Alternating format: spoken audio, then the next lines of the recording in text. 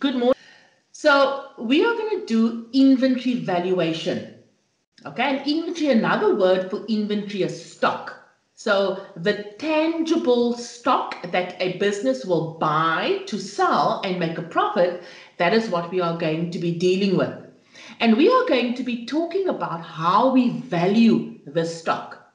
You know, if you buy, let's say, a consignment of baked beans and you buy it at a certain price, but throughout the year, you are buying your baked beans at different prices. How do you value your closing stock at the end of the year? And this is what we are going to be addressing. It is a real practical session. It is, you can just try and think of a supermarket, let's say, and you think about the number of items they have, and when they take a stock at the end of the year, how do they value that stock? But before we get into that, in grade 11, you should have been exposed to stock systems, which is two stock systems, which is the periodic stock system and the perpetual stock system. Okay, so there are two stock systems that businesses also adhere to. Perpetual might be a new word to you, but it's something that you've been doing since grade 8. You have actually been doing the perpetual stock system, where you buy an item, it gets taken into the trading stock account, and when you sell an item, the cost of that item is then entered into the cost of sales account. So that is what you have been exposed to all the while. So in the perpetual stock system, stock is purchased and recorded as an asset. Okay, because your trading stock account is an asset. So when you buy your stock, you record it and hold it in your books for the whole year as an asset. Cost of sales is calculated at the point of sale. What does that mean? Immediately when you sell your item, there's a value attached to the cost of that item. So cost of sales is updated and the cost of sales account is then debited. In the periodic stock system, okay, so periodic means it's not ongoing. Perpetual means ongoing. Periodic means at the end of each period, at the end of each, let's say it can be at the end of the financial year, or it can be at the end of a specific number of months, but it's periodic. Stock that is purchased is entered as an expense or recorded as an expense and is entered into the purchaser's account. Now that is very different from the perpetual, okay? So just remember, in periodic, stock is an expense and entered in the purchaser's account, and your cost of sales is calculated at the end of the financial year. So you don't have a running balance of your cost of sales. Now, why is that important to mention? It's important to mention because we are busy with stock valuation. At the end of the year, you have to have a value for trading stock that goes into your balance sheet. And at the end of the year, we value that trading stock, okay? And that is where we are heading in this session. I just want to pause to ask if there are any questions, if you would like me to explain the perpetual and periodic. For now, this is all you need to know. And as we go along, I will keep referring to these two stock systems. Are there any questions, teachers, in the classroom?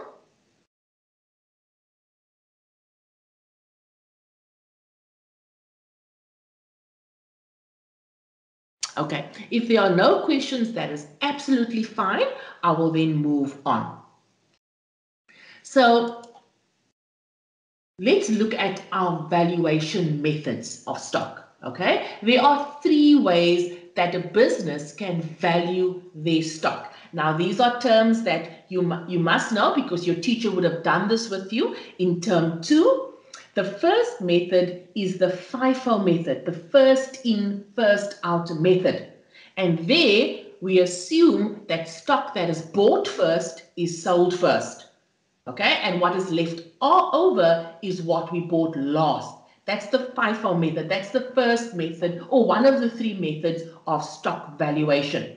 The second one is weighted average. We use a weighted average to calculate stock on hand or closing stock. And the third one is specific identification. Now, a business will choose one of the three, okay, to value their stock. And there's different reasons why a business will choose the different methods. For instance, the first in, first out method is generally used when a business sells huge items. If you think of cars, okay, let's think of a car. A business is more likely to know what what was bought first and what was sold first. So that makes sense that when it comes to cars and bigger items, that they would use the FIFO method. Okay. Also, stock with a limited shelf life, like for instance milk. It makes sense. If I buy in a consignment of milk, there's a sell-by date, so I'm going to sell it first.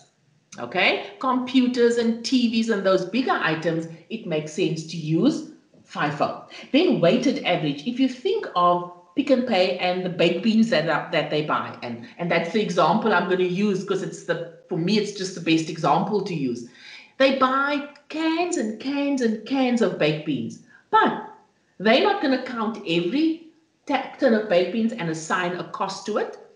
And each time they buy the baked beans, they might buy it at different prices. So they will use a weighted average. And so the weighted average is used for smaller items. Okay. And then generally it is identical items that we use the weighted average for. And so that is the weighted average. And in specific identification, I'm going to use the example of cars again, because there you can use that same example. I buy in 5 cars and I sell 3 of the cars, so I know what the cost price of the 2 cars are that's left over. So we are going to work through each of this in the 2 hours, and we are going to look at the activities that your teacher printed out for you, and we are going to approach it that way. So that is the I do for now. Are there any questions with regards to the 3 methods that I just spoke about?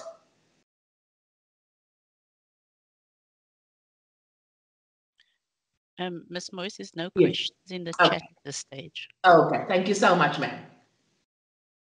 So these cost calculations are used to determine closing stock. Okay, it's only used to determine closing stock.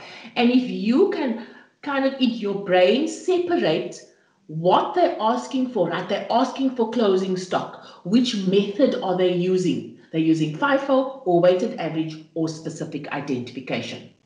Now, when it comes to this section of work, there's really, there are more than 3 questions, but when it comes to the calculations, there's basically 3 questions that they ask you. The one is to calculate the value of closing stock using either FIFO, weighted average, or specific identification. So remember I said to you, it's only when we calculate closing stock that we use one of the methods. The second question they'll ask you is calculate cost of sales, and the third question they'll ask you is calculate gross profit. The nice thing about this is you only use the methods when you're calculating closing stock.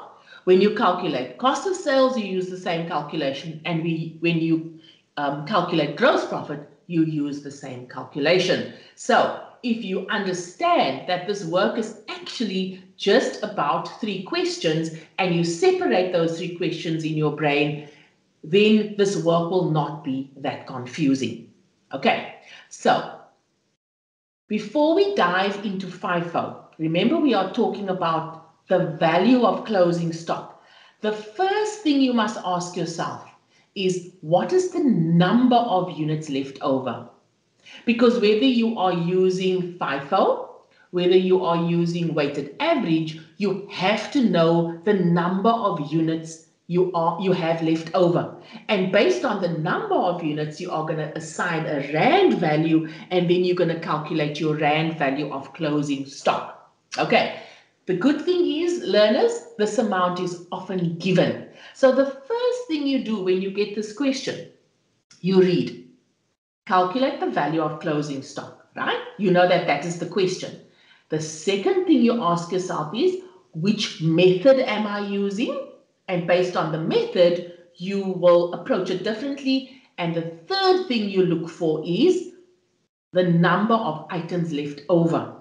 Okay, so if you are aware of those three things that you need to look for, then you start your question.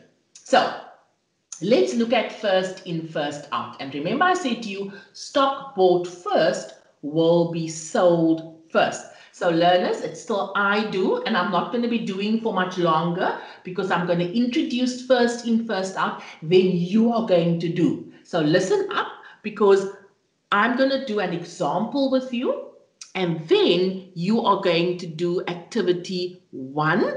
You are going to do activity 1.2.1. Okay, so that's how we're going to approach this work.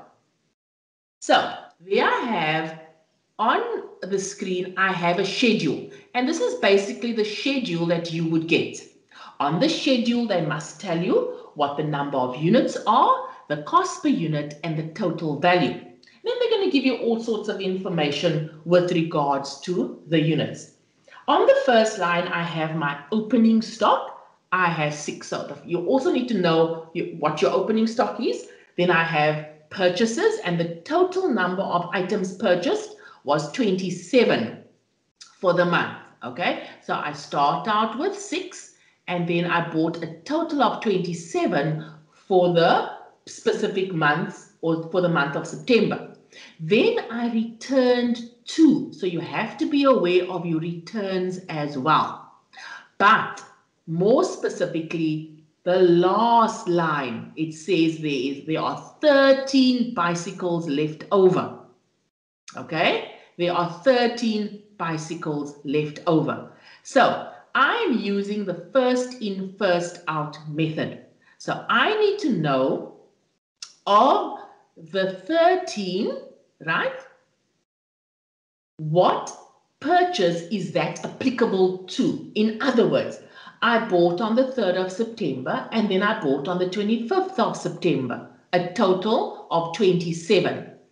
I have 13 left. So let's go through that.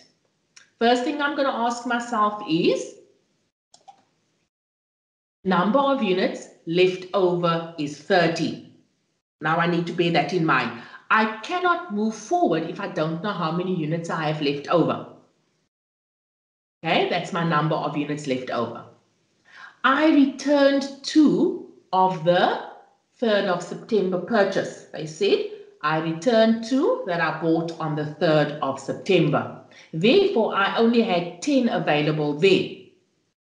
So I have 13 of the 15 left over. If my number of units left over is less than my last purchase, then I have that whole purchase, okay? I have 13 of that left over. I'm going to use 3 more examples to try and explain that to you, and then I am going to come back to the PowerPoint. Okay, so let me go over here. Ma'am Conradi, if you can tell me whether you can see what I've got on the screen now. I'm sharing my screen, and I'm going to be writing. It is clear, Mandy. Thank you. Thank you. So let's just go through, because I find that learners struggle with this concept. Okay, so first in, first out. Okay, I have opening stock, and these are my purchases for the various months. I have 700 left over. My 700 is less than my last purchase. So what I have left over is 700 of the last purchase. Obviously at the cost price, whatever that cost me. Okay, if I bought 800 at 100 Rand, then that would be 700 at 100 Rand. Okay, I'm sorry, I didn't fill in this. I bought that at 150, and I bought that at 130, and that was bought at 120. What I'm trying to say is, how do you spot the amount where that 700 comes from? That 700 comes entirely from my last purchase, because my 700 is less than my last purchase. Let's use another example. Okay, same example, but now I have 900 left over. My 900 is more than my last purchase.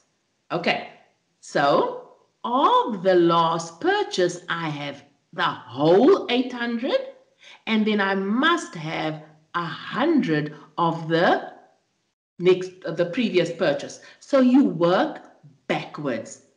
If that is more than my last purchase, I absorb my whole last purchase into it and 100 of the previous purchase. Okay, let's do the last example. Then you are going to do.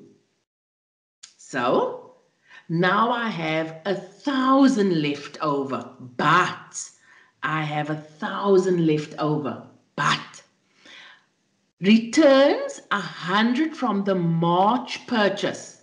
So I bought 800, but I returned 100. Therefore, effectively, I only had 700 to sell. So therefore, that is more than my last purchase. So the whole 700 is left over and 300 of my previous purchase, because the 7 plus the 3 must equal 1,000. Okay? There, I'm going to look at this one. The 8 plus the 1 that's left over of that purchase must equal 900. Okay. So let me just get back to my PowerPoint and finish off the I do. Then you are going to do.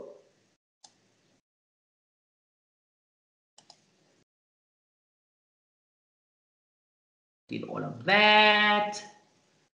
So how do we then calculate the value of closing stock? There are 13 items left over. The cost price that I bought the items for was 1,500. So therefore I take the 13 times the 1,500, which is the cost price of my last purchase, to give me the value, the rand value of my closing stock. Let's just go back. Can you see that I bought 15 at 1,500, but I have 13 left of the 15, so it's 13 times 1,500. Okay, so let's go over to you do.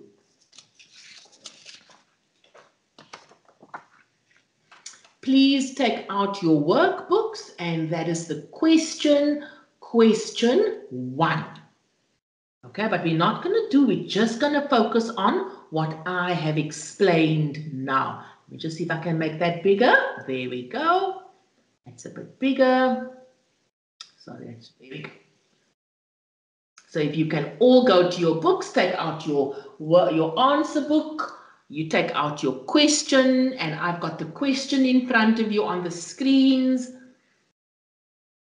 For now, we are not going to do 1.1, okay? Because I just explained FIFO for now. We'll get back to 1.1. We'll tie all of that up later, but I think we need to take this in small bites. Okay, take your pen in your hand, take your answer book or your pencil, your answer book and your question paper. And I'm going to read. It says, you are provided with the information relating to Mongi Traders. The business sells one type of plastic table. Their financial year ends on the 31st of December. The business uses the FIFO method. It's important to know which method you are using, and they use the periodic inventory or periodic stock system. Okay, it's important to know that. So when we go through the activity, we are going to now look at what are they asking for. Can you see, I highlighted my 3 questions. Calculate the value of closing stock. That was question 1. That's what we're going to do now. Then just for interest's sake, I haven't spoken about cost of sales or gross profit, but there's question 2 and there's question 3. So, can you see they say, calculate the value of closing stock using or according to the FIFO method. Okay, so bear in mind FIFO. What did I say? What is the first thing, or after looking at the method that you are using, can you identify closing stock. I'm just going to help you with this and then I'm helping you know more. Okay, so there is the number of units left over, also known as number of units of closing stock. Okay, I'm just going to use closing stock. So that is a vital number to know. Otherwise, you're not going to be able to do FIFO. So you've got 440 left over. Now you are going to do. So there's my schedule. Okay, we know. I'm just going to write here just to leave it there. There's 440 units left over. Here's all sorts of information here. Okay, there's number of units, there's cost per unit, there's carriage on purchases, there's all of those sorts of things here. Right, now I just want you to baby steps. Let's do baby steps. I want you to tell me or to break down the 440. I want you to break down the 440 for me. I want you to tell me how many units are left over at which cost price. I'm going to give you 4 minutes to do that. 4 minutes. So you can discuss it with your friends. Your teacher can help you if you're not sure. But remember, you do now and then we will do in 4 minutes time.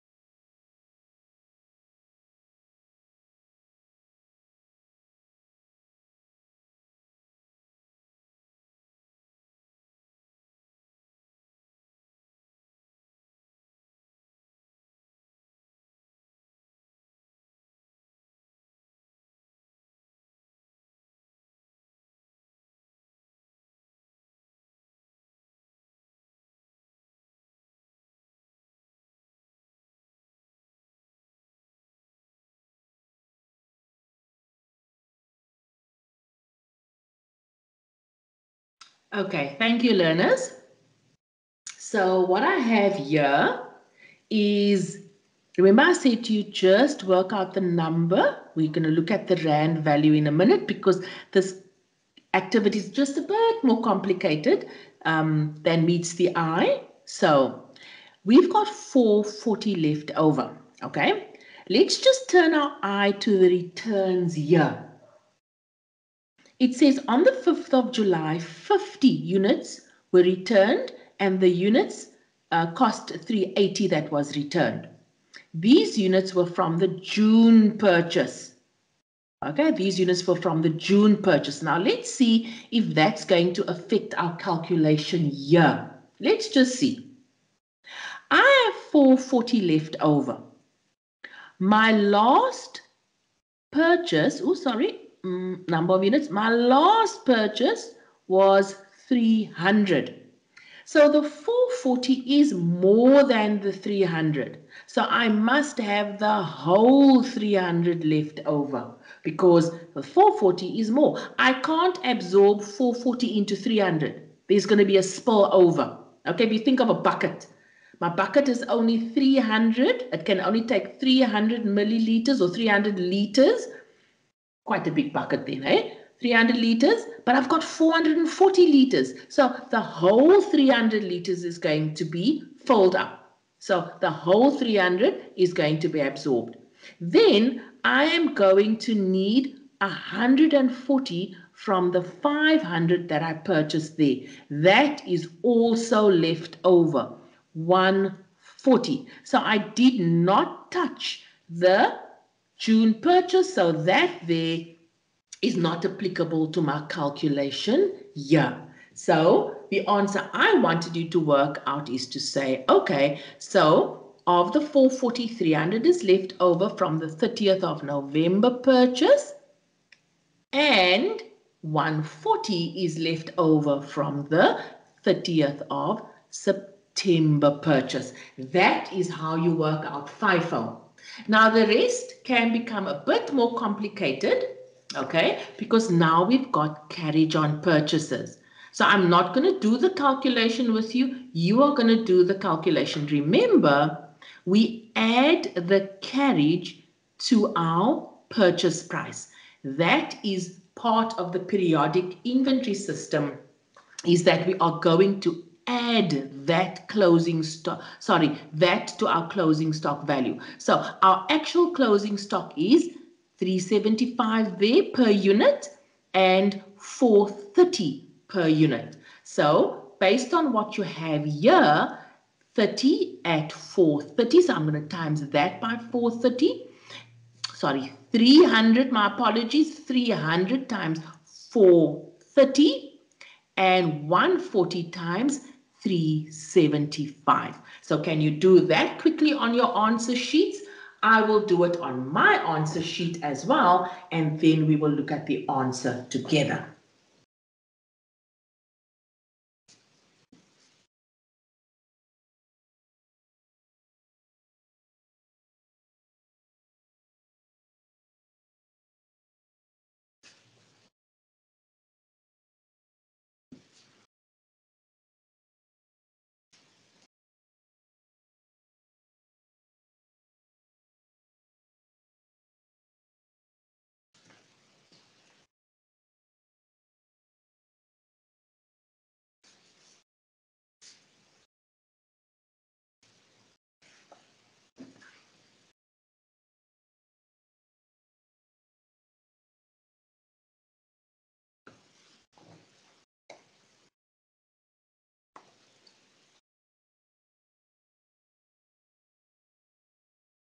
Okay, so there's the answer.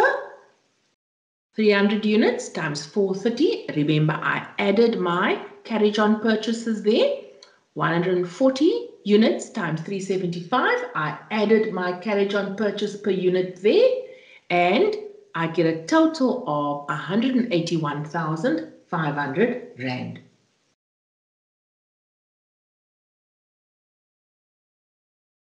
I want you to give yourselves a pat on the back if you've got that. Just two difficulties that I would foresee: learners not necessarily knowing how to work up. Okay, remember, you spot your last and you work backwards. Just a reminder, you absorb that into that, and 440 can't go into 300, so you must move up. Okay, Just remember that. Another point to remember is I add my carriage on purchases to my unit price to work out my closing stock, because that's the actual value of my closing stock. Right. Teachers, are there any questions? Mrs. Conradi, are there any questions on the chat? If there's there are no questions in the chat at this stage. Okay. Learners, I know that FIFO is the one that you understand the best, okay? And you really can, that was a 6-mark question, so that's 6 marks towards your exam. Now I do again, okay? And I'm going to do the calculation for cost of sales, and then I'm going to do the calculation for gross profit, and that is the next question. So let's go back to the PowerPoint. And when I'm done with that, then that is FIFO. That is FIFO answering the 3 questions.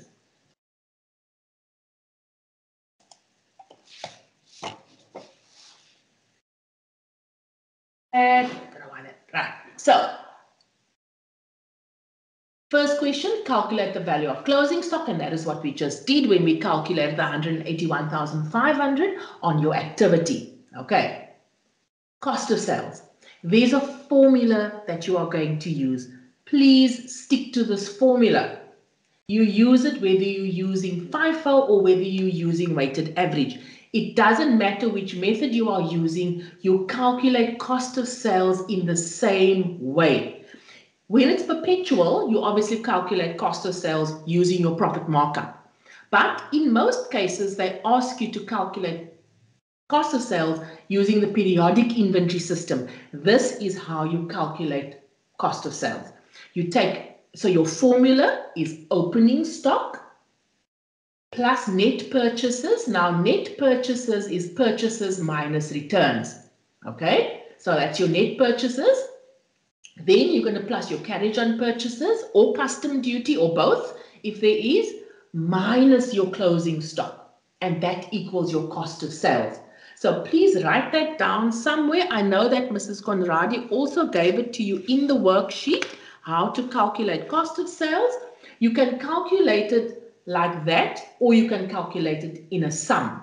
Okay, it doesn't matter. But don't waste time writing down the word opening stock, net purchases, because remember, you need to get through your exam as quickly as possible.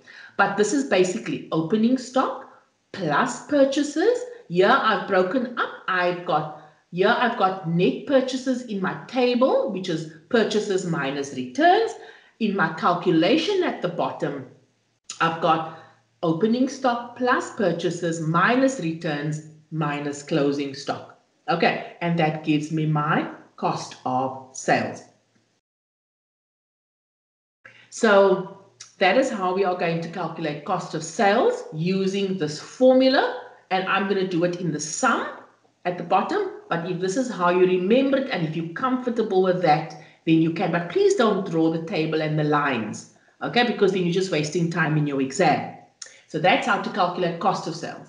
How do we calculate gross profit? We simply say sales minus cost of sales, and that gives us our gross profit. So write down, let me give you some time just to write down this formula quickly. Write down the one at the bottom, which is opening stock plus purchases minus returns minus closing stock.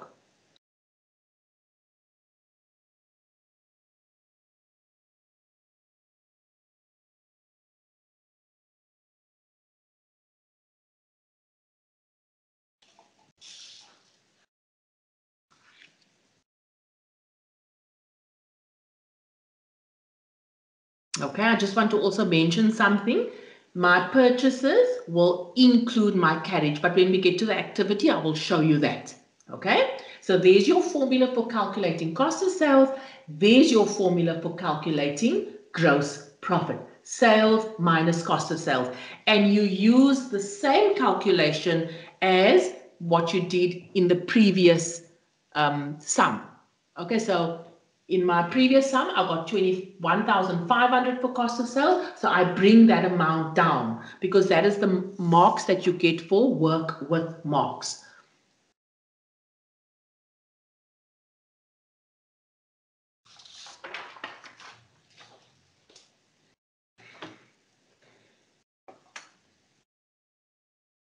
so you do, right? There we go. I just want to point out, don't forget your opening stock there. That is your inventories. Another word for inventories is stock. So that on the 1st of Jan, that is your opening stock value there, right? Then, when it comes to purchases, learners, please don't forget to include your carriage on purchases. So total purchases is that plus carriage on purchases. Remember when I showed the column said opening stock plus purchases plus carriage on purchases. Okay, so you can either say opening stock plus purchases plus carriage on purchases, but because that total is given, you can use that total, which includes carriage on purchases. Now, don't forget your returns. You must minus your returns, and there is no refund for carriage. So please don't go and work out any carriage on that. There's generally no refund for carriage. Okay, and then you can calculate your cost of sales. Once you have your cost of sales, there's your sales amount. Sales minus cost of sales gives you gross profit. You have 5 minutes to do that. 5 minutes to do that calculation.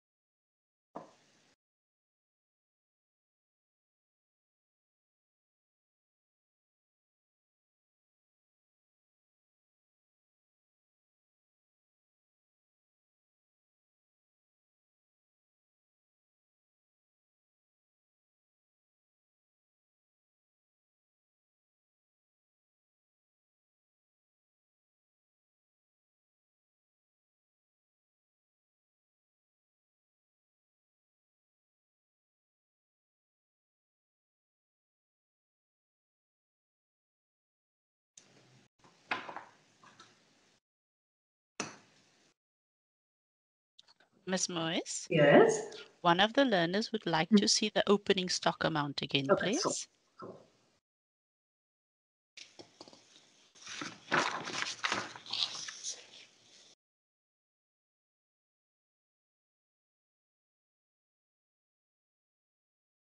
So there's the opening stock amount on your previous page. They always seem to give you opening stock and closing stock together. So you must just be aware of the dates.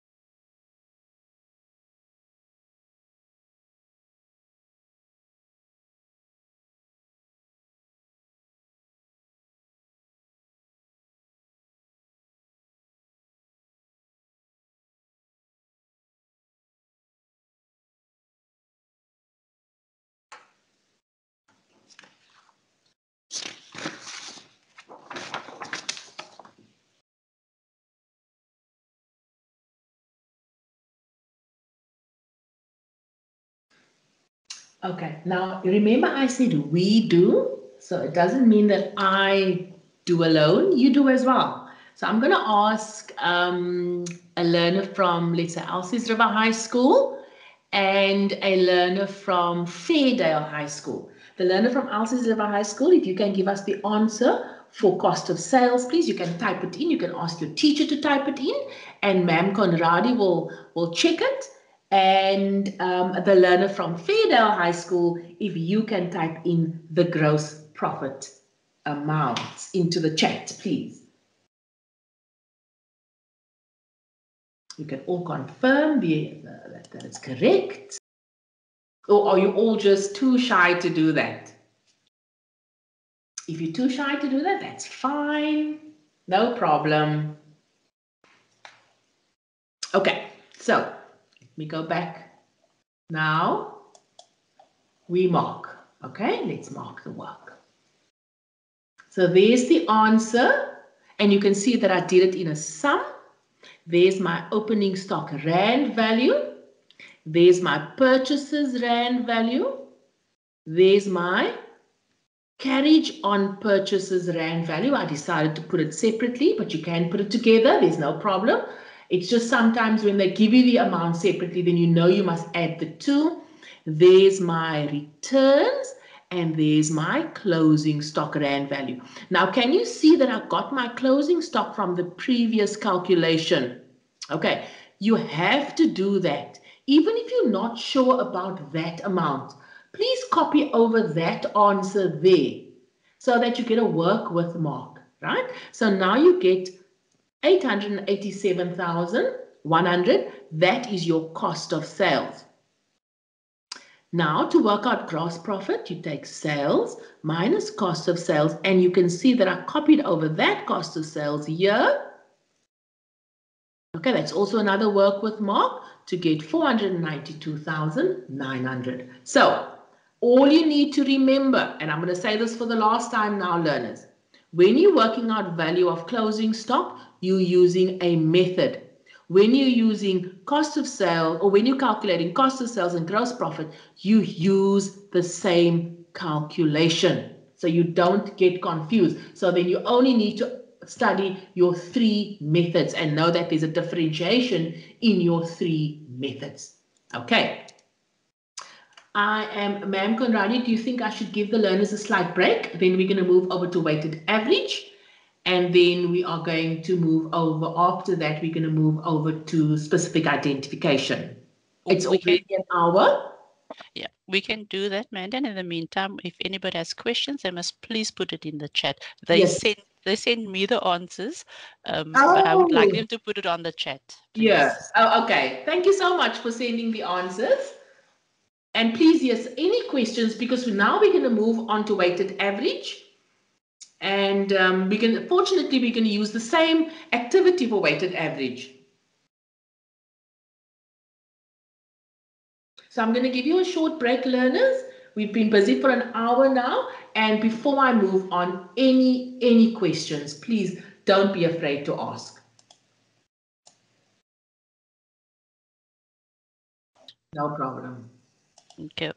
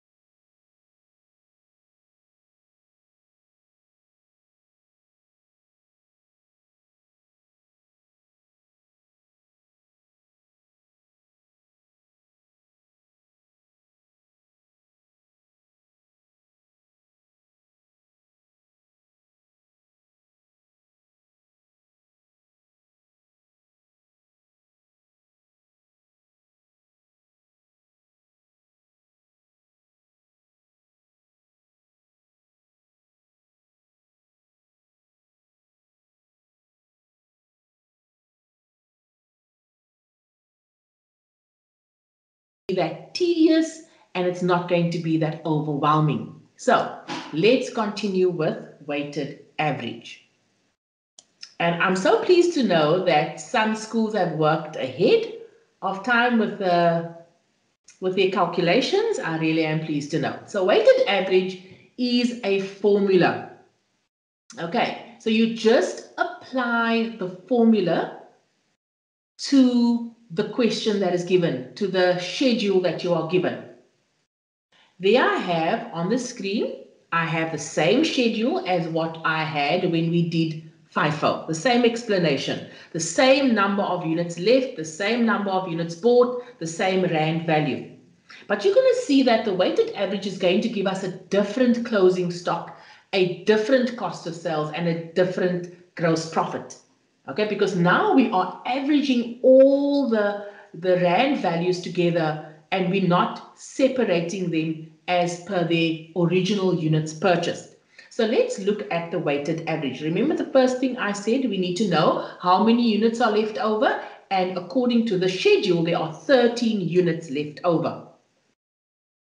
When you look at weighted average, the formula is basically total value, which is your value column, over your number of units. So your numerator, your rand value on top is your value, your rand, and your denominator, the bottom amount, is your number of units.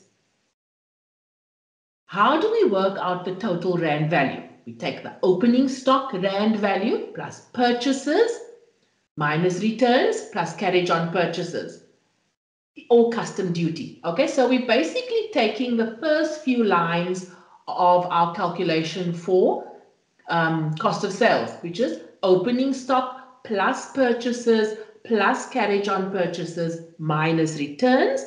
And at the bottom, it is units of opening stock, units of purchases, and units of returns. You can see that there's no carriage on purchases or custom duty in your denominator, your bottom amount, because it is not rand value, okay? And you don't have units for carriage on purchases and you don't have units for custom duty. It is only the rand value that you consider. So how do we calculate it then? We take, if you look at our information here, I'm taking my rand value, my 6,000 plus my 37,500 plus minus my 2,500. Okay, that is my numerator. There I've got my opening stock rand value, my purchases rand value, and my returns rand value. There was no carriage on purchases in this activity. At the bottom, I have my units that I had at the beginning of the year. I have my total units purchased minus my total returns. Then it gives me a value. Now that is not my closing stock. That is just the weighted average. Okay, it is my weighted average. That rand value, 1,483, is my weighted average. That is my closing stock, 19,290, because now I take my 13, my number of units left over, and times that by my weighted average. And then I get my closing stock. If I look at my cost of sales calculation, it's still opening stock plus purchases plus carriage on purchases minus returns, okay? And then there are minus my closing stock, and you can see that the values change. If I look at my gross profit calculation, it is still sales minus cost of sales, and the only difference is that my values changed. So learners, once you understand how to calculate your formula, then you can't go wrong. So let's look at my next question. Now they are asking me, we're still busy with question 1. Now they are asking me, they're saying, the owner considers changing the stock valuation method. Okay, calculate the value of closing stock using the weighted average method. So now we are going to apply a formula. Okay, I'm going to write the formula down for you so that you don't forget. It is numerator, denominator. Okay, so my numerator is opening stock plus purchases plus carriage on purchases if there is, and in the activity there is, minus returns. Okay, that is the rand value. At the bottom I have opening stock plus purchases minus returns units. Okay, so can you do this calculation, please? Remember, there is 440 units left over. So at the end, I'm going to take my answer that I get here and times by 440. Okay, so if you can do that calculation, there's my opening stock value. Don't forget that. That's my opening stock value. And I'm going to turn the page over now. So that's the first thing you write down. Okay, turning the page over. Now please do the rest. You do. Same information, different method.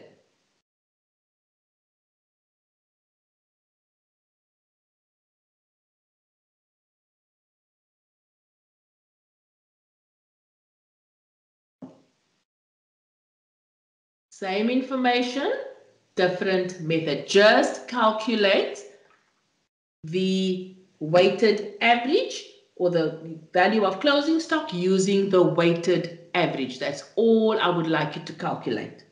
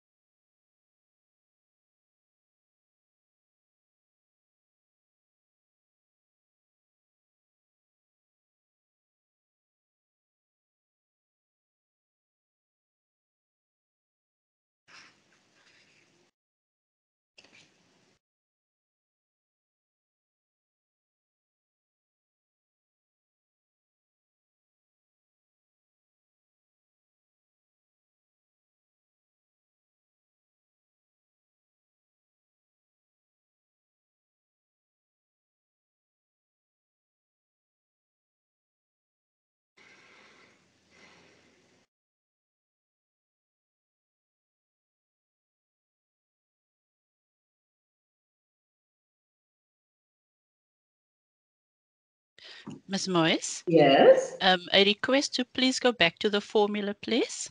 Okay. Thank you. Is this fine if I put the formula like this? Opening stock plus purchases plus carriage on purchases minus returns. That's rand value and that's units opening stock plus purchases minus returns. Learners, also please note that you don't have to write this down in an exam. You simply go to the amounts and the rand value.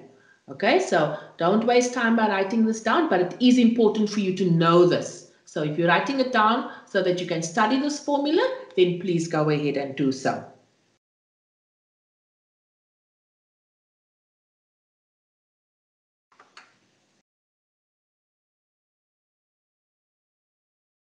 I'm going to give you one more minute.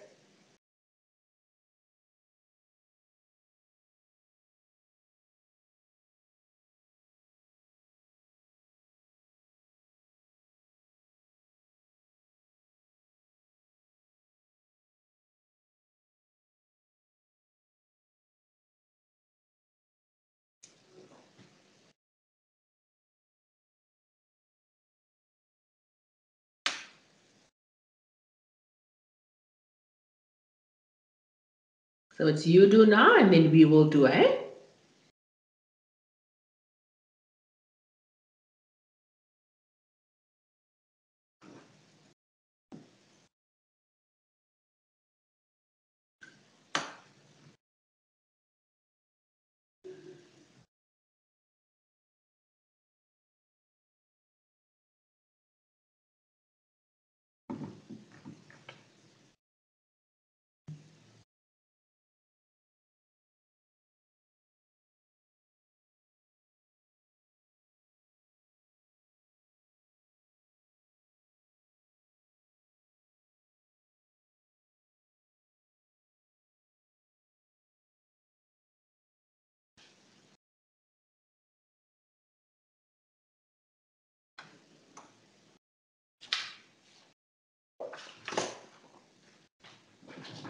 Ms. Moes, Yes. a request from a learner to go to the next page, please. And then Sinanjongo already placed the answer in the Yes, chat I when you're already ready.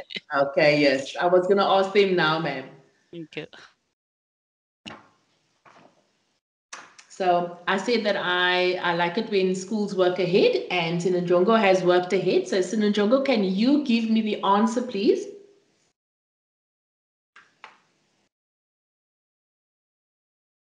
Is in this chat here, ma'am? Can I go back to the chat? Yeah. If you would like me to read it to you, it's Yes, fine because please. Masibambisani and Sinanjongo actually gave the answers. And Okay.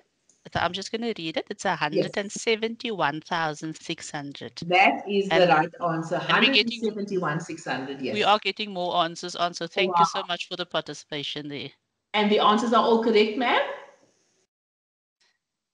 They all have 171,600. Wow, that's awesome. That is awesome. Wonderful. That is wonderful. Learners, if you are getting this right, and it's generally this question that learners struggle with, then I'm really, really so proud of you. Really, really, I am. So let's just go through it quickly. Our numerator, the top line is value. Okay, so it's the value of my opening stock, 181,000, plus the value of my purchases. Okay, there's total purchases, so it's the value of my purchases. So it's that one there, plus the value of my carriage on purchases minus the value of my returns. So that's all rand value.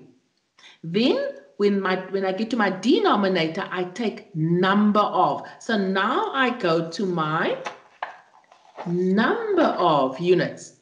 540 is what I started out with. Then I bought an additional 2250. There's my number. And I returned 50. Okay, so there's the answer. And you can see the block is so small and I write so big. So you do have those fancy calculators that you can actually do the calculation like this. You put that on top and then you divide it by that. And your unit price, your unit weighted average. Remember that's your unit weighted average. You bought your items. Let me just go back to that quickly just to explain weighted average. Yeah, I bought my items at different prices, at 370, at 380, at 350, at 400, and so forth.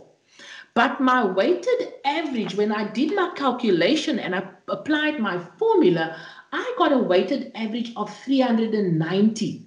Now that I must times by the number of units left over, the number of units of closing stock. And that is my rand value of my closing stock. A lot of learners stop there, but that's not the answer. You must times it by your closing stock units to get your rand value closing stock. So that answer is closing stock. Now let's just look at the closing stock, and I'm hoping that I'll be able to see both. Yes, I can. Let's just look at, because that's the next question. When I did FIFO, so that's FIFO closing stock. Okay, FIFO closing stock there, and that is weighted average closing stock. So my closing stock there is 181,000. So in my balance sheet or in my statement of financial position, I'm going to disclose that I have stock on hand or closing stock 181,500 if I apply FIFO. However, if I apply weighted average, my value in my balance sheet is almost, let me see, 10,000 less. I'm saying that it's the same stock. It's the same items bought for the same price on the same date, but I'm disclosing a lower value. Now, the question here is, what will the effect be on the gross profit? Okay, if the owner changes to this valuation method. So now you have to go and look at how that will affect the gross profit. If my closing stock is less, okay, by about 9,000 something, my cost of sales is going to be more. And I've got a slide that I'm going to show you later on. Therefore, my gross profit is going to be less. So that is the type of thinking that you have to apply here. Okay, and I'm going to go into that slide so that we can answer this question later on. I don't want to focus on this question later now, but I want you just to look at the difference. Can you see? Applying a different method gives me a different result. Okay, and that is just where I want you to park that one for now. Can we go to activity? Let me just see here. Because I want you to practice the stock methods before we move on to the next one. Because we don't have a lot of time left. So I just want to spend 15 more minutes on calculating the value of closing stock for cabinets using the first in, first out method. Now we're going to 2.1 quickly. And then I will come back to all those other smaller questions. And we must still do specific identification, which will not take us that long. Okay, so first in, first out, let's just practice that so that I can see that you've got that one right. Using first in, first out. So go to 2.1 quickly.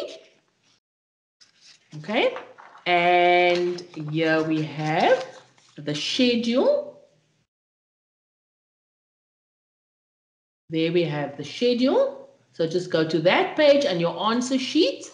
I know we're jumping around, but I would rather just do a quick calculation on first in, first out again. And we are doing the first in, first out method for the cabinets. Okay, please note, learners, you have to make markings on your question paper so you don't use the wrong information. They want first in, first out for cabinets.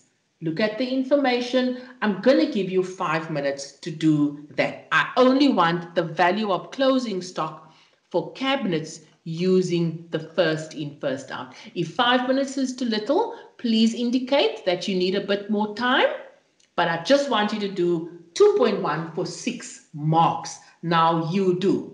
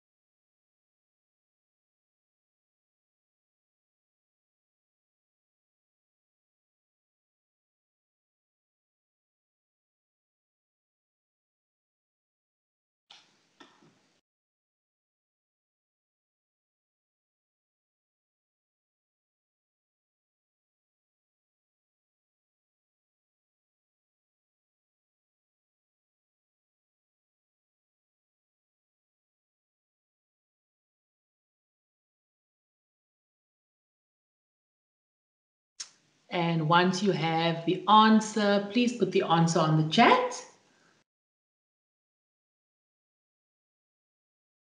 Put up your hand and then go and give the answer to your teacher.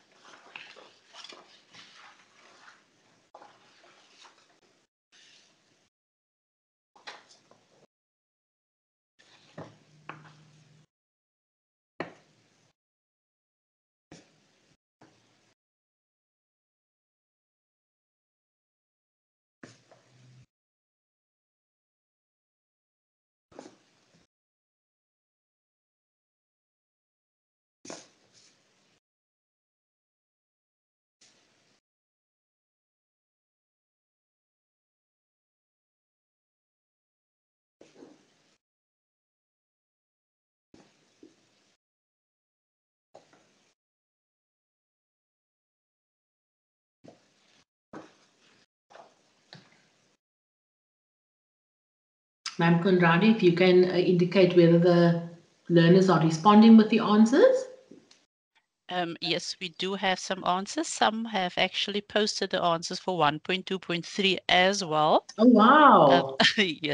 So, and then we have an answer for 2.1 from Sinenjongo, and the other question that was answered was from Masibambisani as well. Wow. So we do get some feedback from the learners. Lovely.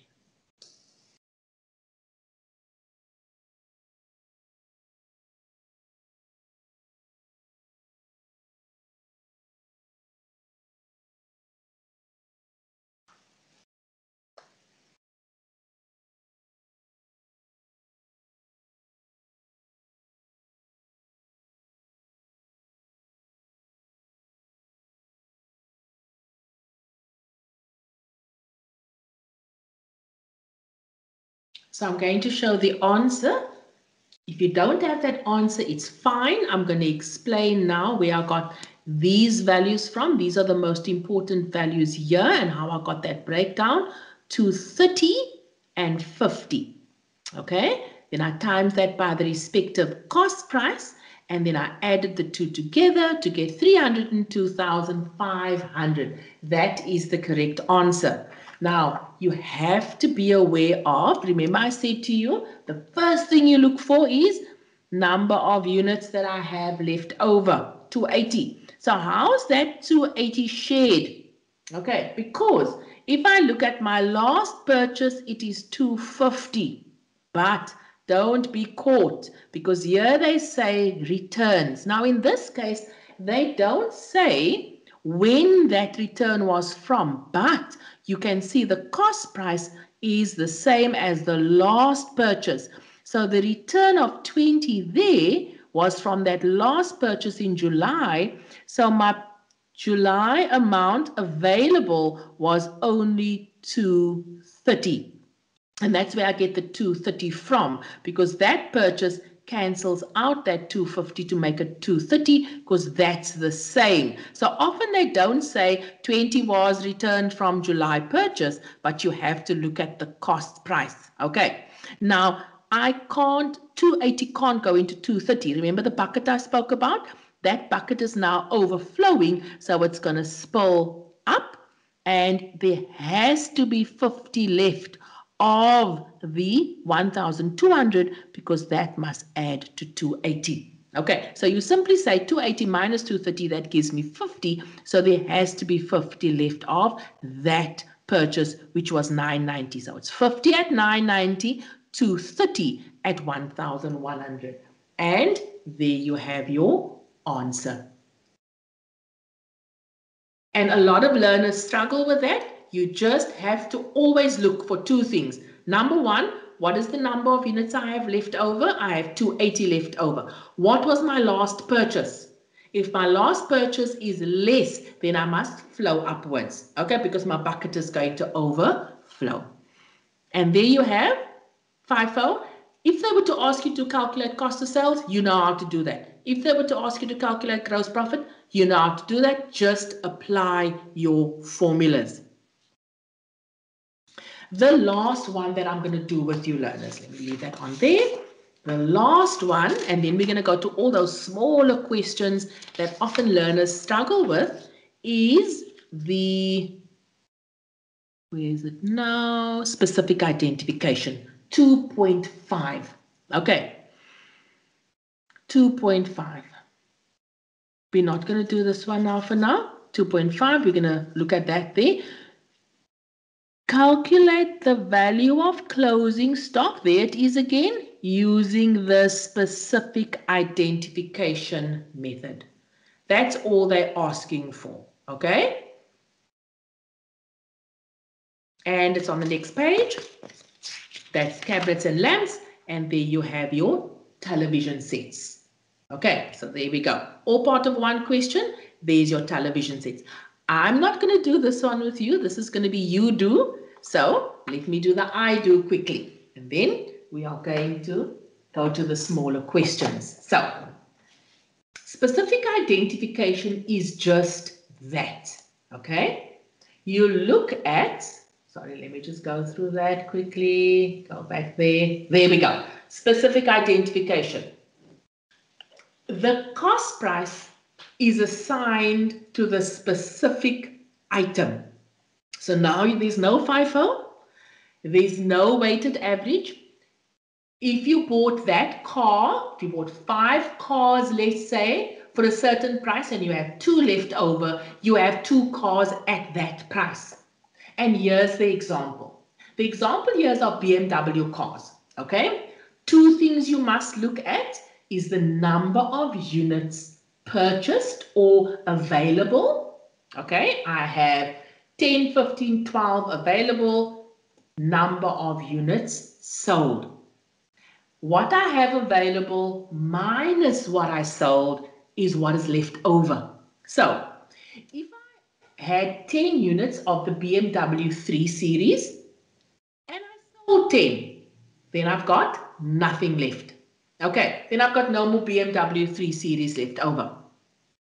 If I bought 15 of the BMW 4 Series and I sold 8, then I have 7 left because 15 minus 8 is 7. Therefore, 7 is on hand. 7 is left over. And then I take the 7 times the 480,000. 7 that I have left over times the 480,000, which is my unit price. If I had 12 or if I bought 12 and I sold 5, but I mustn't forget I returned 2 of the BMW 5 Series. Can you see at the bottom there by returns? BMW 5 Series, I returned 2. So in effect, I only had 10 available. I sold 5, so therefore I have 5 left over. Then I take the 5 times the 620. So how do I work that out? I don't have any more 3 Series. Of the 4 Series, I had 7 left at 480. So it's what I had available minus what I sold. Don't forget that. So I times it by the unit price. And my BMW 5 Series, I have 5 left because I bought 12. I sold 2, but I returned 2. Therefore, I had 5 left at 620. So that is how you work out your specific identification. It has become a lot more popular to ask that question. A lot more popular. So let's look at that. What do you look out for without me giving you the answer? What do you look out for? If you look at that there, to televisions, I look at my models. There I look at my models. Okay, so you have to be aware of your models. There you have to be aware of your sales. So your purchases minus your sales is going to give you what you have left over, which is also known as closing stock, your units. Then you take your units that you have left over, times it by your unit price. Please, not your selling price, your unit cost price. Okay, so if you can do that, look at your RYNs, how many you have, how many you sold, how many you have left over. Okay, your KYA, how many you have, how many you sold, how many you have left over, times it by the unit price, and then give me the answer. You have 3 minutes. Let me give you 3 minutes rather, because you guys are working very fast. If you don't understand, please put it on the chat. I will explain it again. This is just a different layout.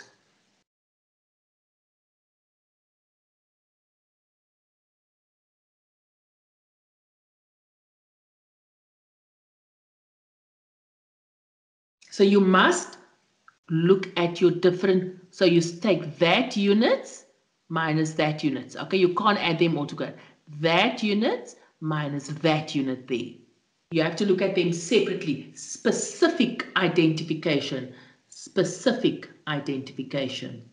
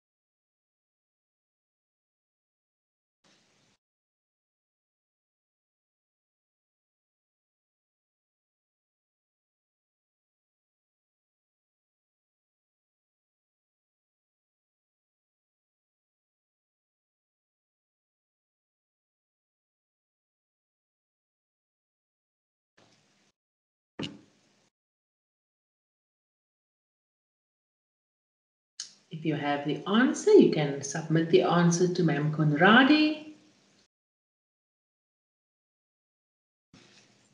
We do have an answer from Sinanjongo. I'm going to allow the others to also put their answers on the chat as well. Okay.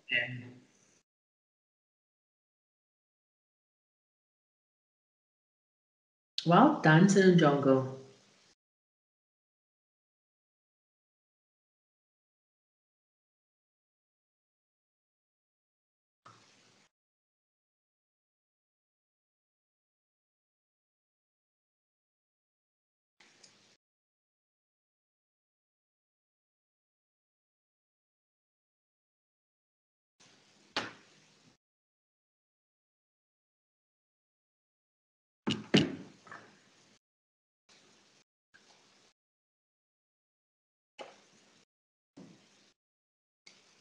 We also have answers from Inkwenkwezi.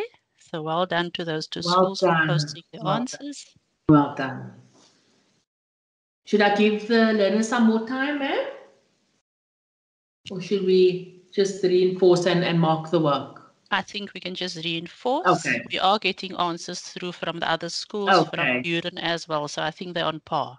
Okay. So learners, if you understand that, so what I found with this is the layout is vastly different for different activities. All you need to remember is I need to look at I need to look at my specific units. When I'm working out a calculation, I only look at a particular item, whether it's a TV, whether it's a car, whatever that is, and I look at the number of units that I have available or that I purchased minus the units that I sold to work out what I have left over and take what I have left over times my unit price. That is all you have to do, no matter how the information is presented to you. That is what you do. So this is not my best work because I made a mistake there. I apologize. So the information or the column was also very small to do the working out. So I took my two amounts that I had available minus what I sold to get 870. 870 I took times 6,000. Yeah, I did the same. My two units items that I had available minus what I sold to get 910 times 7,200, and I got 11,772,000. So that is how I worked that out. There are many ways to work it out, but I find that this is the quickest way to work it out, is simply to have stock that you have left over times the unit price. That is the quickest way, and that is 7 marks. So we have about a half an hour. I can't believe that time has flown so quickly, and I really hope that you have enjoyed the session. I'm not finishing off. I now want to touch on the little bits of questions that they ask that make up all the marks for this section. Obviously, the bulk of the mark is your calculations, okay? And then you need to understand this work as well. So I just want to go to this last slide. This very last slide that I said that I prepared for you, okay, with regards to, not that one, here we go. I have two valuation methods on the board in front of you. And the one, it was exactly the same information. Remember the one with the bicycles? The same number of units purchased, the same number of units sold, the same number of units left over. Ms. Moyes, I do apologize, but there's a hand from Sinanjongo. Yes. They can go ahead to ask a question. Yes, they can, ma'am.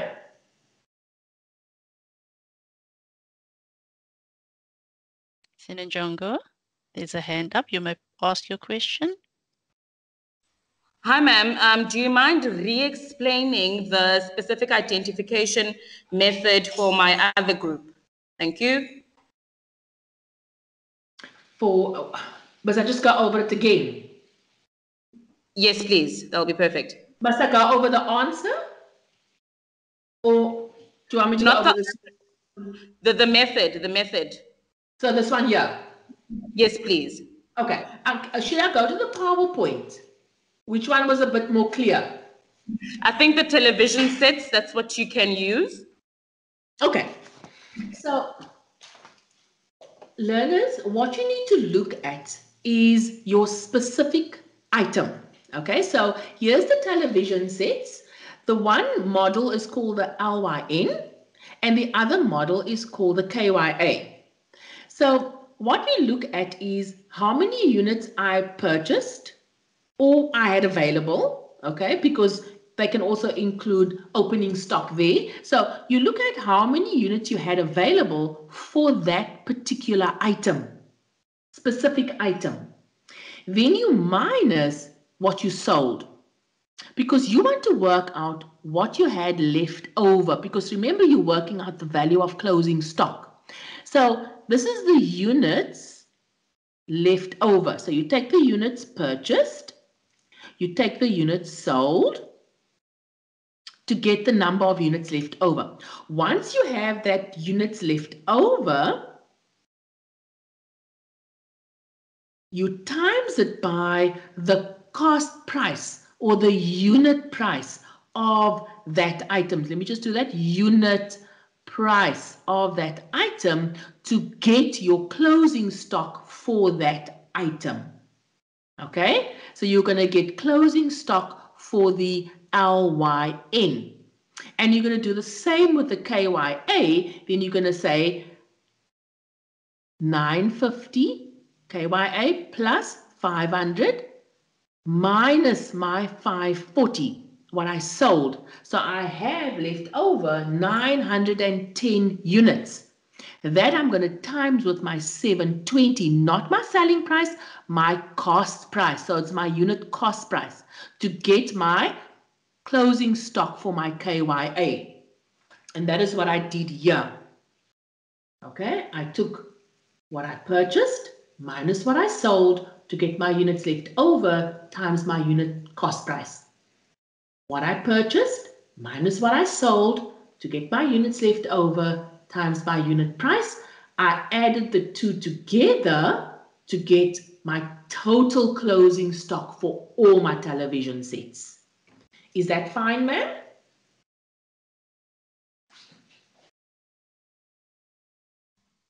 Thank you so much, ma'am. It made more sense. Thank you. Okay, thank you. So I'm just going to go back to the PowerPoint. There we go. Oops. I think it's that one there. Yes.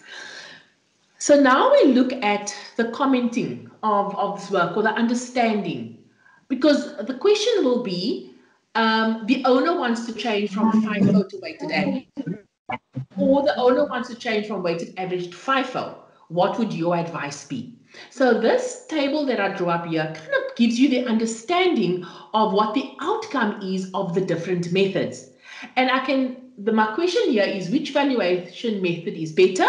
And I'm going to conclude by saying neither is better. Both have their advantages and their disadvantages. But when a business owner decides on a method, it is best that they stick to that method. The method is also determined by what they sell. So it will not make sense if a business selling cars is going to use the weighted average. So it also depends on what they sell. But let's look at the outcome. Here I have exactly the same business, exactly the same everything, opening stock, purchases, closing stock, number of units, but depending on the method that they are using, they're going to get a different closing stock outcome. So if you use FIFO, your closing stock value is going to be higher than if you use weighted average. That's just always the outcome. Okay, your closing stock value is going to be higher than if you use weighted average. Now, why is closing stock important? Because closing stock is a disclosure item in your balance sheet. So closing stock in the statement of financial position will affect the net asset value, your current and asset test ratios, and your stock indicators, your stock turnover, and those sorts of indicators. So if we're talking about 19,500,000 and 19,200,000, then the variation seems a lot bigger from a disclosure point of view.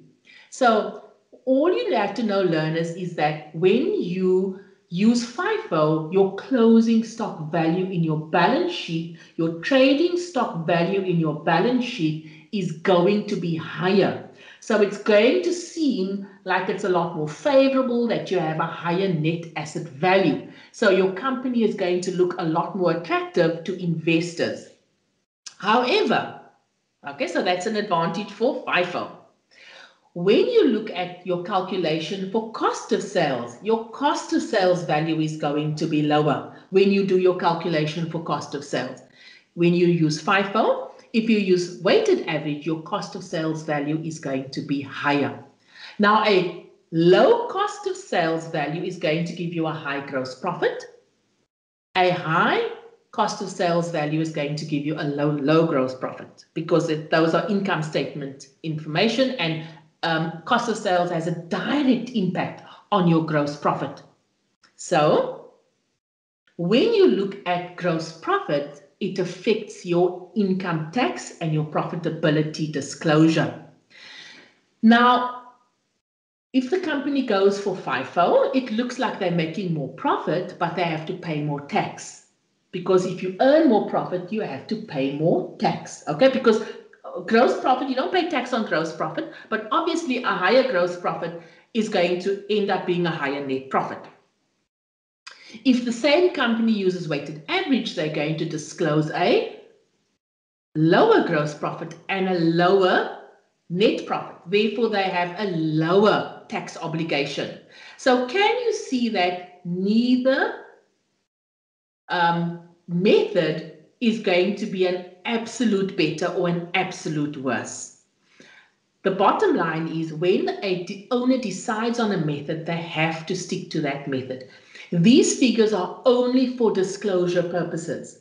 Okay, it doesn't affect your rands and cents, because you actually still paid that money for that stock. So it's not going to have a bearing on your bank balance. It's only going to have a bearing on your financial statement figures. So when I say which valuation method is better, I would say neither is better. Both have their advantages and both have their disadvantages.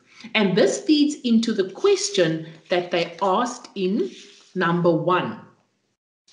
Okay, that feeds into that question. What will the effect on the gross profit be? In other words, they're asking here, if the owner changes to a different method, okay, what will the effect be on the gross profit if you're using your weighted average method? So if you look at this here, if you look at this argument here, what will the effect be? If we use FIFO, we have a higher weighted average, a higher gross profit. If we use weighted average, we will end up with a lower gross profit. And like I showed you, I just want to show you this quickly.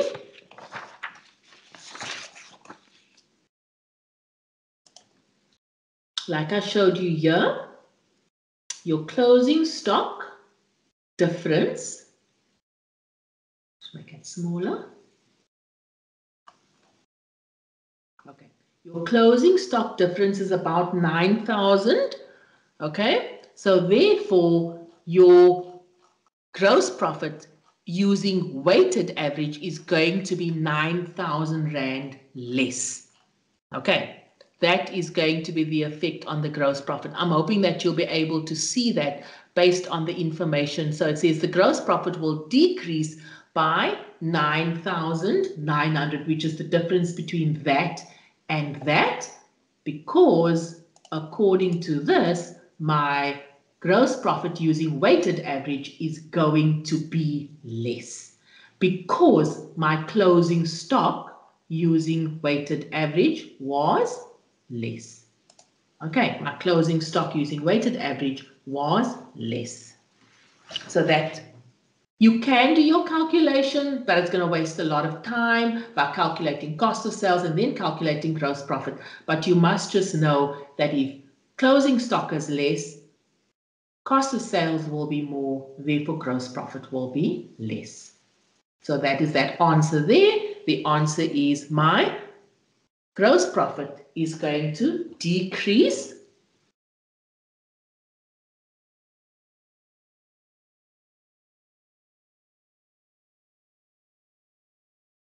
by And the answer here is the difference between the 181,500 and that amount there, 9,900. That is important to know. Okay. Let's just do this one here. 1.1.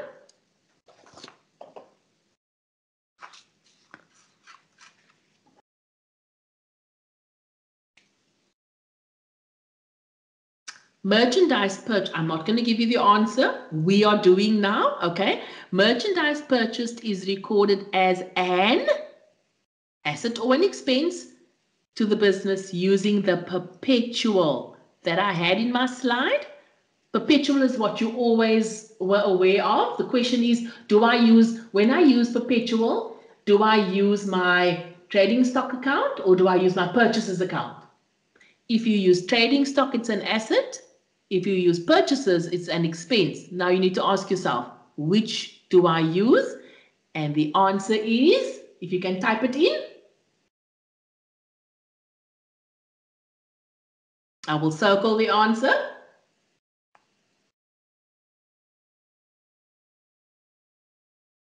I'm using perpetual. Do I have a trading stock account in perpetual? Do I have a purchase? Have you ever seen a purchases account in grade 8 and grade 9? No. So therefore my answer is asset. Okay, my answer there is asset.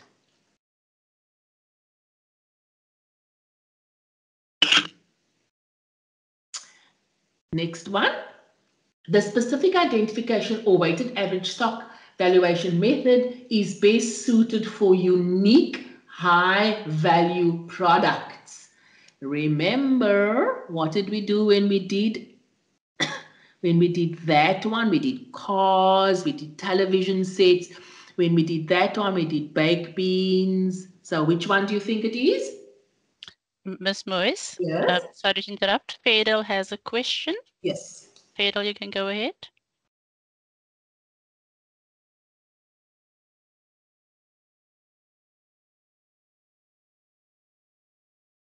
Fadel, your hand is up. Please ask your question.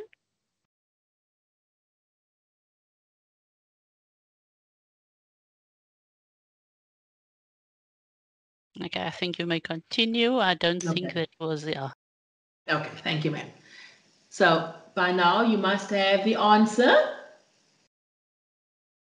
Can anyone type in the answer, please?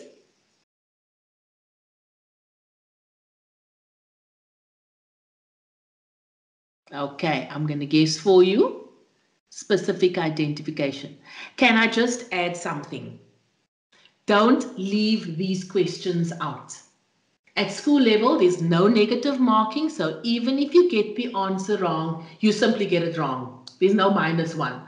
Please don't leave out multiple choice. Please don't leave out match the word. Please don't leave out match the column. Okay, you answer these questions because there's a 50% chance that you can get it right and a 50% chance that you can get it wrong. So this answer is the specific identification stock valuation method is best suited for high value products. Okay, and in the last one, cost of sales is usually calculated at the end of the financial year.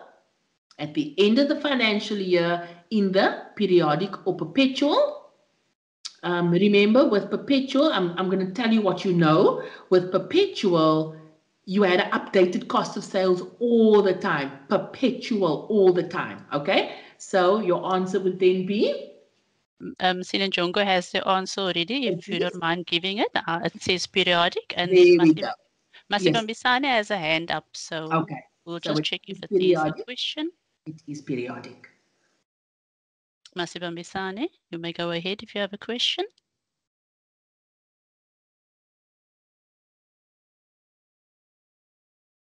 Okay, I think that's also by Ms. Yes.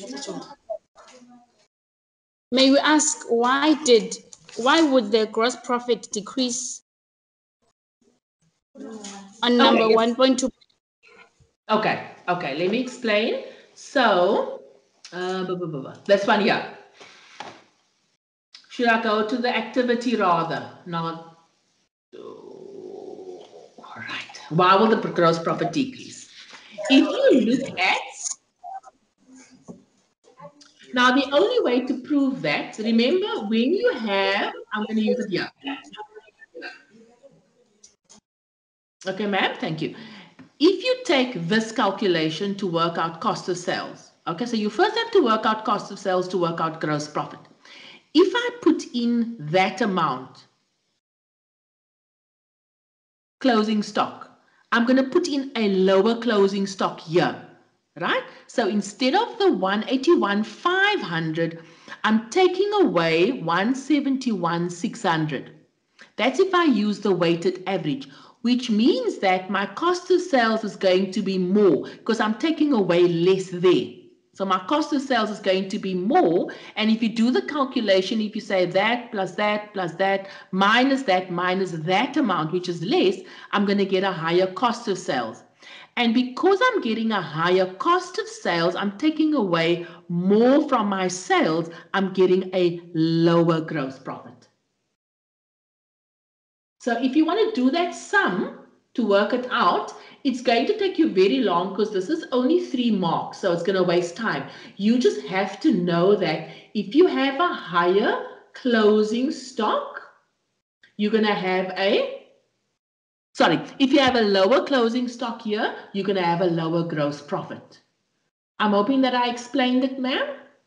Please just confirm. Because I'm taking away less here, in terms of my closing stock, I end up with a higher cost of sales.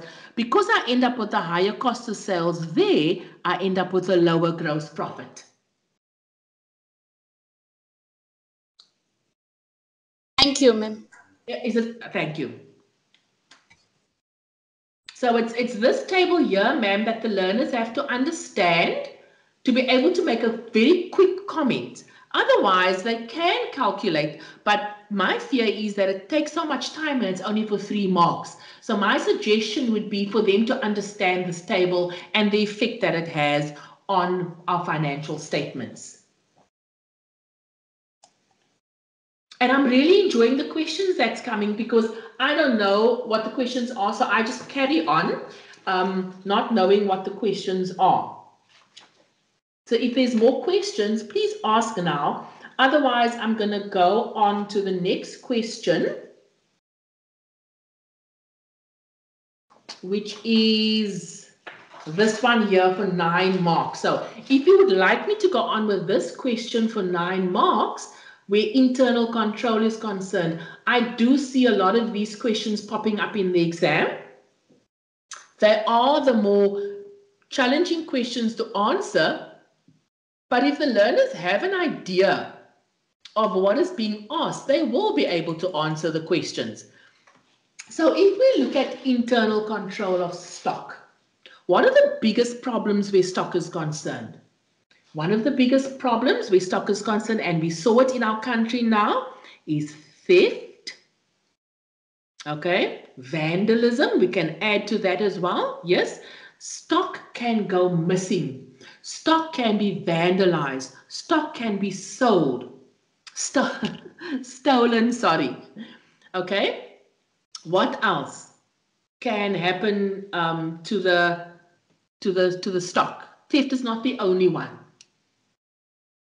What about incorrect recording? That is also a problem. Or incorrect stock taking.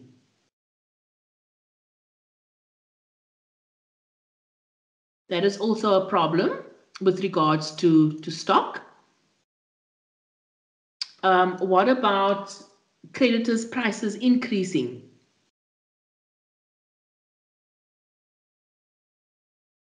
These are things that we don't necessarily have control over. This one here, we do have control over these things there. So this is what you need to bear in mind when you look at a question like this with regards to internal control of stock.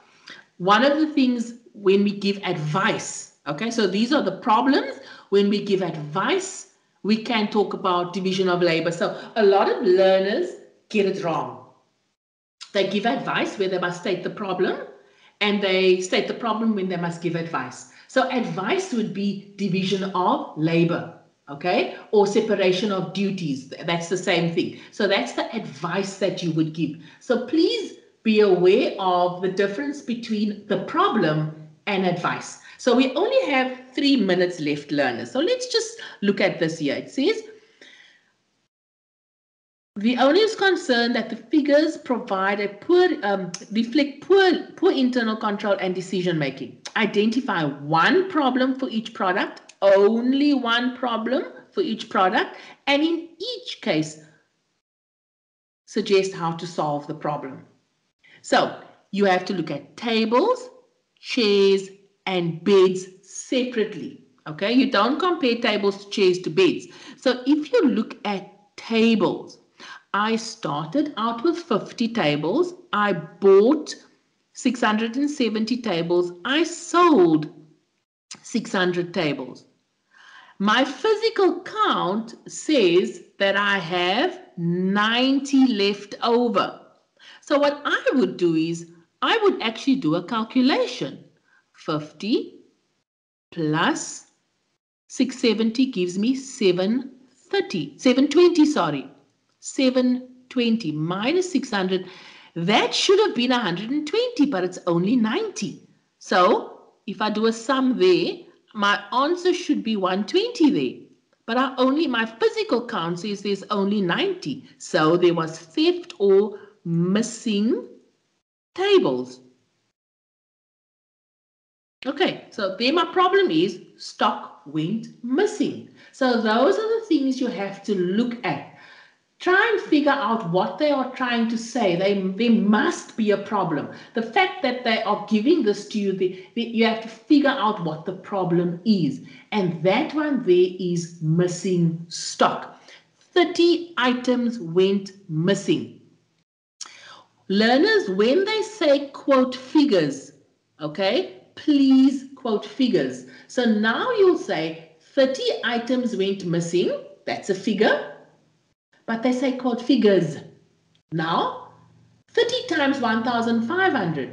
Now you can say there's a loss or a loss of 45,000. So you must try and figure out what figures you must use. And Ma'am Conradi, it is 1 o'clock. So as much as I would like to go on, if you would allow me to, I don't know what the feeling is on the ground at the schools. If the learners must leave now, but I'm afraid I'm going to have to end. Ms. Moyes, I know there's a request that says continue, Okay. but we need to, as soon as the e-learning advises us to switch off, we need to go because I think they work according to a schedule as well. Okay. So I'll check with them as well. Okay, learners, what I do know is that your teachers will get the answer books, so you can work through these questions with your teachers. What I can say to you is don't look at this at face value, okay? Please look at this with an open mind and say, there's a problem. Let me find the problem. This is 9 marks. Don't throw away 9 marks because you look at it and you say, I can't.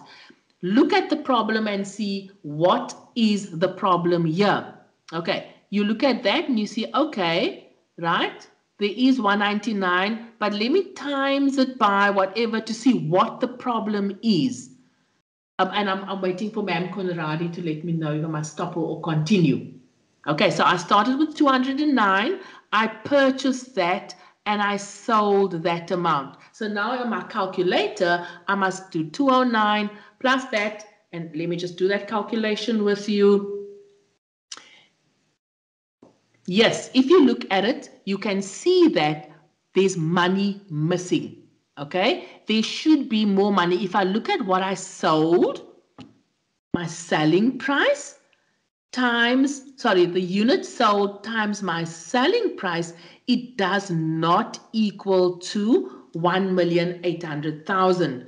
It should have equaled to, on my calculator, 1,920,000.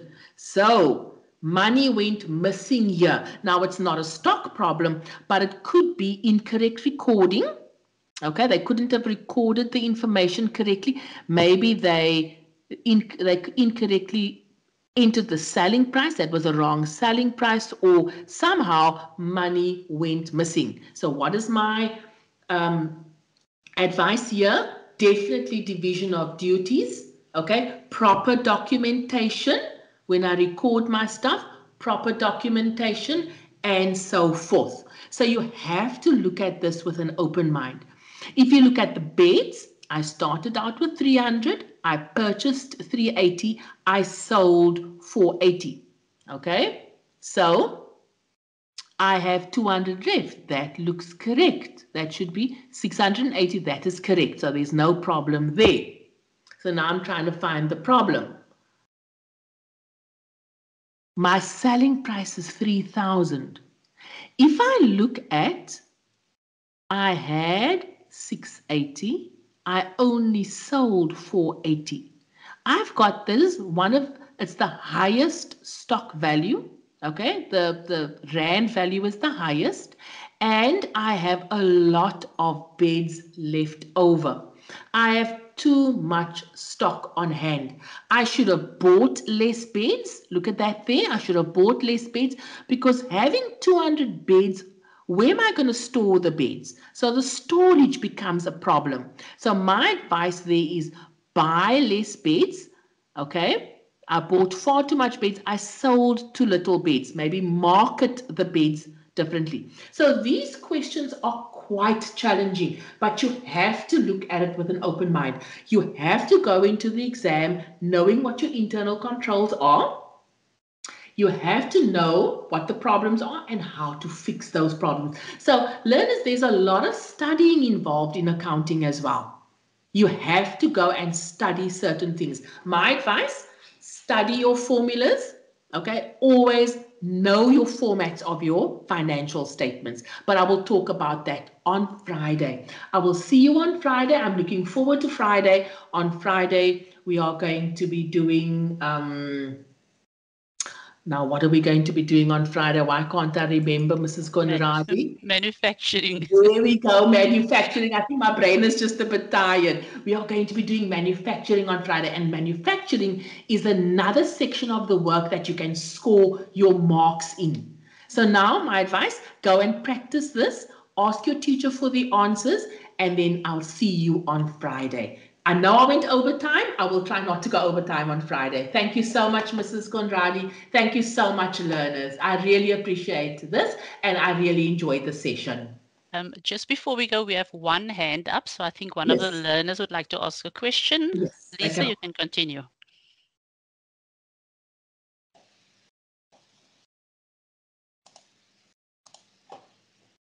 Lisa Kanya, if you want to ask. Bye.